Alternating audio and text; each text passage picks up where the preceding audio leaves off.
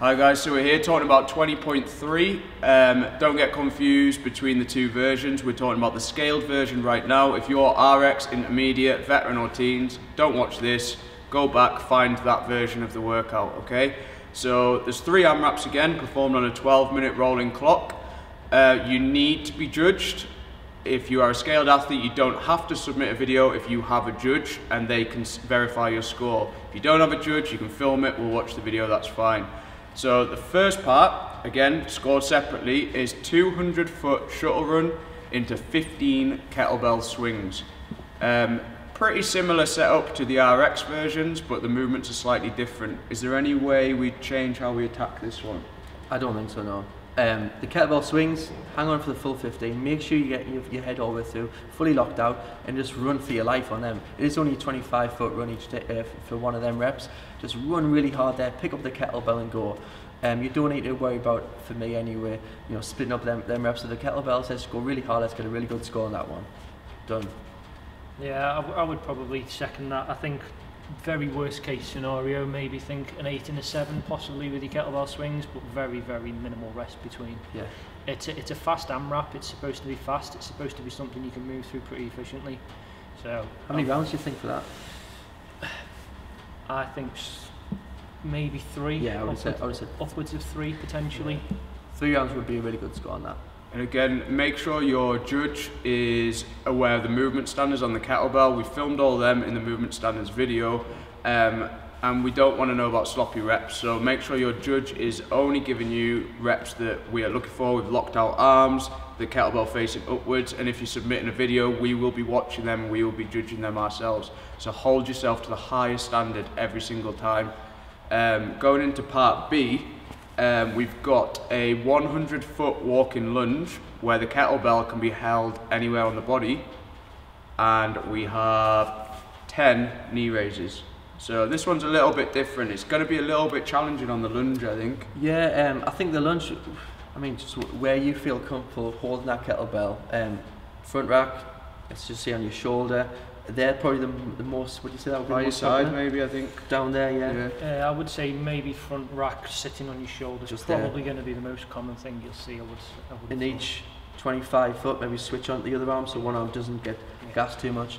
In terms of the knee raises, you can move them through them quite quick, but just make sure that you're getting the full reps of that. You do see a lot of people just kind of just go like this. They're clearly no reps. Just make sure your knees are clearly breaking the hip crease, and obviously you're getting your heels behind the line of that bar there. There's only so fast you can move through that, so it's going to be made memories on that lunge. Try to go and broken on the lunge if you can. Yeah. Remember, every 5 foot is 1 rep on that lunge as well, so it is worth really pushing into the last few seconds of that. Yeah, and I think a lot of that AMRAP is specifically going to be lunge. There isn't going to be much that separates somebody doing 10 knee raises, even in a scaled competition. So I think the 10 reps are going to be over pretty quickly. Again, make sure they're deliberate, make sure you're getting your knees high enough, but you're not going to get much rest from that lunge. It's going to be quite a leg heavy workout in that particular movement. But that is, again, remember, a separate score for part B. It doesn't get added to part A, it's completely separate on the leaderboard as its own workout. But you have to perform these workouts one after the other. Like we said to the RX guys, it's a 12-minute rolling clock. You cannot mix and match. You can't on a Tuesday do the first part, on Thursday do the next part. They have to be done consecutively, so make sure that you adhere to that, guys. Part C, the final part of your qualifiers, is a 50-foot overhead kettlebell walk with 5 pull-ups. So for this one, this is going to challenge you. We have to try and separate the field a little bit, and I think pull-ups is probably going to be where we find that separation. Yeah, a lot of guys in the scales are maybe just going to go in singles on them pull-ups. Again, as Brett says, just be really deliberate, chin clearly up over the bar. If you can, if chin up's a little bit easier for you, then of course go with that underhanded grip there. A few guys will be in the conventional pull-up position. Just hit, if you're hitting a singles, just drop and go, bang, drop, hang on the bar, pull again, just go singles. But we do need to challenge you, that's why we'll put 10 in there. Sorry, is it 5? Yeah, sorry, 5. It will challenge you, but we do know that people in the scale category can perform pull-ups, not everybody. If you are struggling with pull-ups, then you go harder in the first 2 workouts. You play to your strengths. Brett's filmed all the movement standards to do with pull-ups and chin-ups and grips and everything like that, so just go back, have a look at them, see how it goes with that. I think as well for me, don't underestimate how heavy that kettlebell is in the walk. It is tough, it's a really tough movement. We had a couple of questions about, can you run, can you move a little bit faster than just a walk? Yes, my advice, don't, because it's really, really difficult when that kettlebell starts to move around to try and stabilise above your head.